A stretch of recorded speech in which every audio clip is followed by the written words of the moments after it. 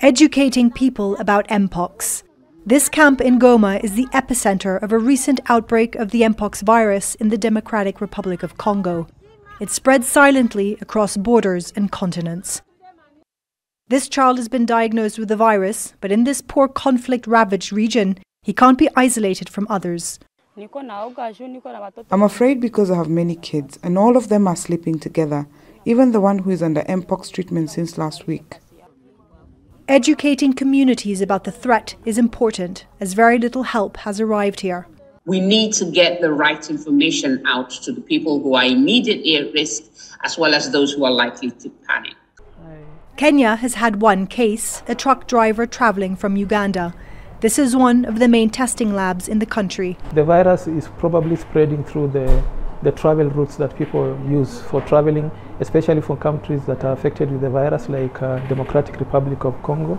So the people of concern are like truck drivers and business people who travel long distances. Kenya has begun screening travellers across its borders and formed a rapid response team that includes educating communities. But here too, it's apparent that more awareness and education is needed. Many Kenyans don't know the symptoms of this disease. It's very similar to chickenpox, which my children got. We need the government to send community health workers to educate people in what to look out for. Not just education, but a more robust international response, a week into the warnings about the virus being sounded. We can and must tackle Mpox together, across regions and continents. So will we choose to put the systems in place to control and eliminate Mpox globally, or we will enter another cycle of panic and neglect.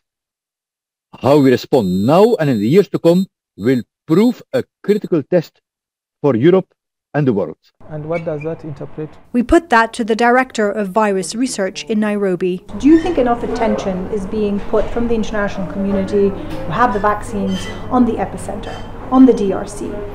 Vaccines haven't arrived. Enough attention is not being put on that because from the COVID-19 experience, we learned that vaccines are very important in prevention of spread of the virus. If we limit the spread of the virus, then we can contain it. But if you're not providing the vaccines to the people who need it, then it will be very difficult to contain it if it becomes a pandemic. So far, no vaccines have arrived. Stefanie, Dekker, Al Jazeera, Nairobi, Kenya. Make sure to subscribe to our channel to get the latest news from Al Jazeera.